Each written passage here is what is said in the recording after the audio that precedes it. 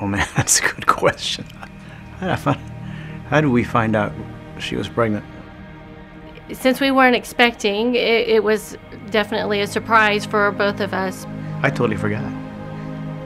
I'm serious.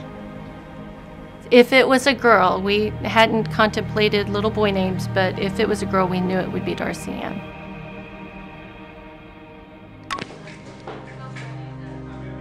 Okay, see you later. A few weeks had passed, and I started experiencing crippling pains, and eventually I went to my OBGYN.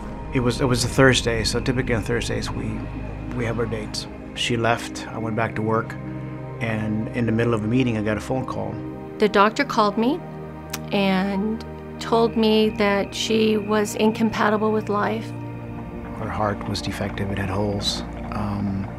She had cysts in various parts of her different organs. I know she had cysts in the brain. The specialist we went to, he had worked with babies for years and years, had never seen a baby live longer than 24 hours with trisomy 18.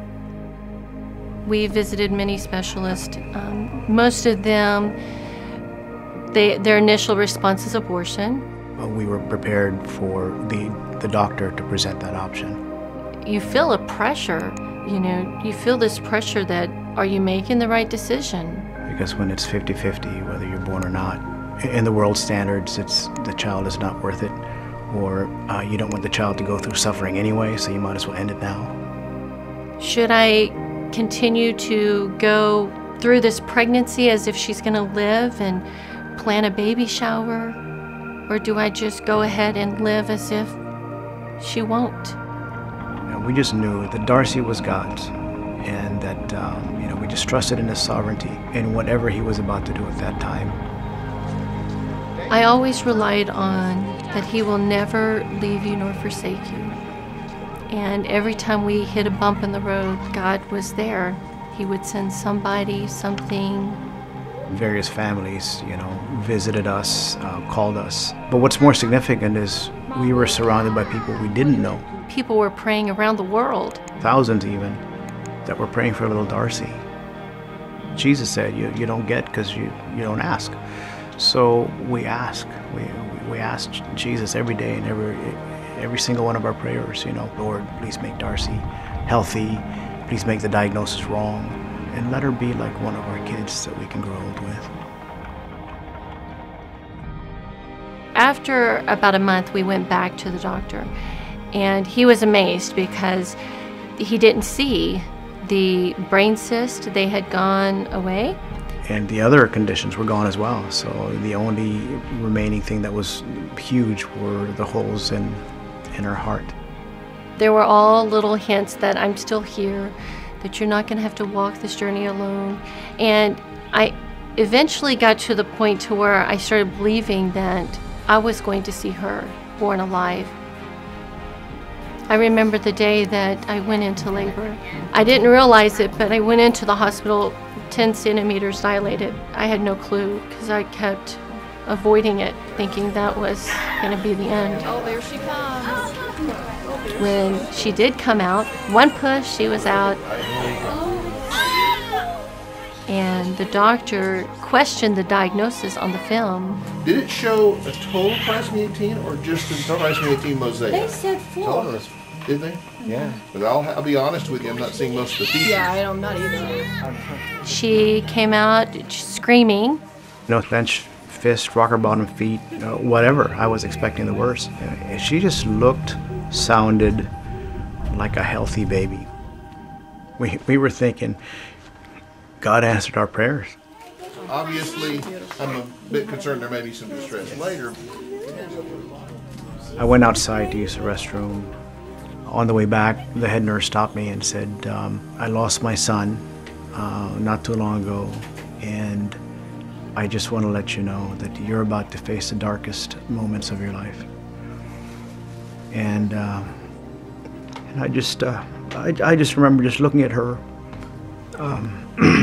feeling sorry for her, but at the same time, realizing that what she's saying is true. Although she didn't have a lot of the outward signs, we knew by that night and the next day she wasn't feeding well, and we knew we were going to have some difficulties. They really didn't give her much of a chance. She said, well, you might as well take her home.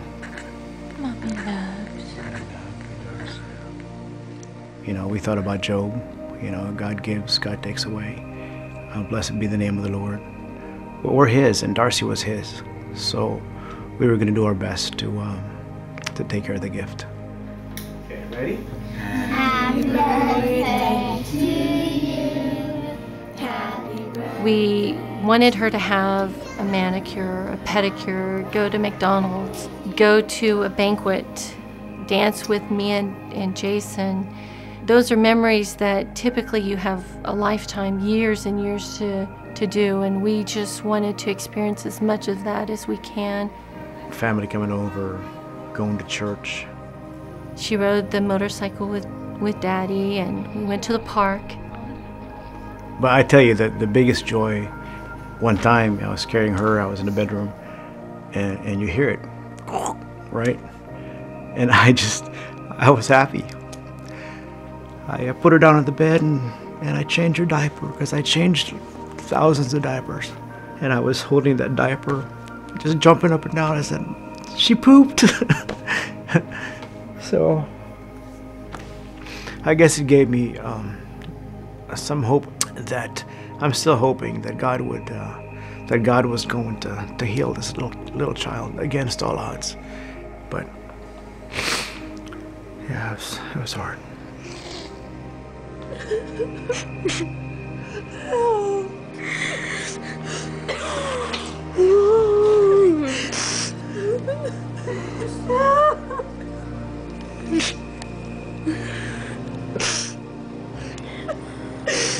Oh, baby. I think when you have a terminally ill baby, and even though you're really big on life and support life, there comes a time when you're okay, because you don't want to see them suffer anymore. Darcy, Mommy sees. I love you. It was almost as if Tracy was saying, okay, you know, God, she's yours. You know, whatever happens, we'll accept, I'll accept. But, you know, Tracy went to bed, and my typical routine is to hold Darcy, and I've got a stethoscope because I like listening to her heart. It just slowed down to nothing. And I knew that was it. And I walked around to Tracy's side, and she slowly woke up. So I remember her looking at me just for a second, and then she looked at Darcy. And this painful, guttural cry. It wasn't a loud cry, but you knew it was from deep within. Because here's a mother that knew that day would come, but when it comes, you know, you still don't believe that it's there. You know, He's a giver of life. You know, why not just give us a little crumb from His table?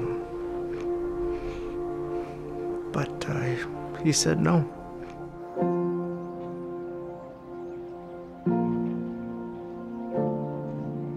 I can't think of any worse situation than being a father and having your kids precede you. But, you know, God said He'd never leave you nor forsake you. When I started owning the thought that, you know, Darcy's going to pass, right? That was like a no. But when God says no, there's always a reason why. We see it over and over again in our lives that, you know, with everything that seems negative at that moment, you know, God always turns it into good. See you soon, Darcy. Knowing that I was going to have to watch my child take her last breath, it's tough. Here's 1,000,000-something kisses. How many kisses is that, Mom? But I learned that I truly do believe that God exists. I believe that He gets you through things that you think you can't go through. He gets you through something you know you cannot walk alone. Go. All right, he's buck naked. Kissy. Give her a kissy again. If I would have gotten the abortion, there still would have been pain involved with that decision. There was pain involved in carrying her to term, but I would have missed out on all the blessings, all of the people that I met along the way, how God showered our family with mercy and grace. We had 15 days with her that was not supposed to be, and it was the closest to God we have ever been. Yeah, I didn't give my daughter up, right? It was out of my control. But for God to do that, to give his only son, to die and to experience all that pain for us, you know, I can't even imagine the love that he has for us. You are a little visitor from heaven. You gave us a message and it's been delivered quite clearly. When you go up to heaven, you go thank Jesus for us, okay? I love you.